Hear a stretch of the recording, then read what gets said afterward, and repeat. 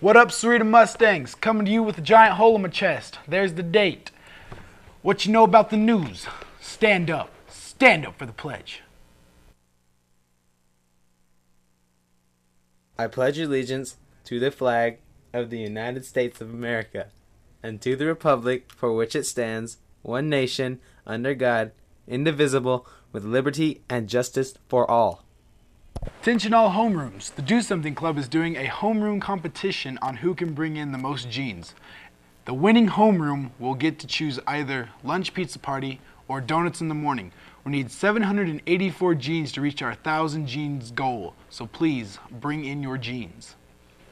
Sahuarita Express Theater is selling Crush Grams this week at A&B Lunch.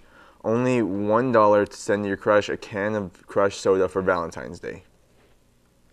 If you're interested in dodgeball tournament, go see Mr. Kirkendall.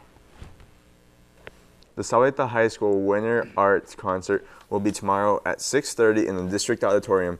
This free concert will feature your very own Sahuarita High School Mustang Concert Band and String Orchestra. Come and support them. Sarita Express Theater presents the last recital night. It's not me, it's you. Come single or with your date for some fun on February 14th at 6 p.m. to the auditorium. Anyone can perform, whether you're an actor, single musician. Just contact Miss Wallstrand if you want to perform. The Shakespeare monologue performances are scheduled for Friday, February 17th at 4 p.m. in the Drama Room F104. Our school winner goes on the U of A regional contest. That winner competes in New York for the prize of a summer study at the London School of Dramatic Arts. Contest rules and sign-ups are still available in Miss Punsky's room F250. Pennies for Patience is here again, February 6th through the 17th. Bring your change to home class. All money will be sent to the Leukemia and Lymphoma Society to help people fight cancer. The homeroom with the heaviest box will win. Donuts for their homeroom. There will be an outsider rehearsal in Pod B today. Meet outside of the District Auditorium.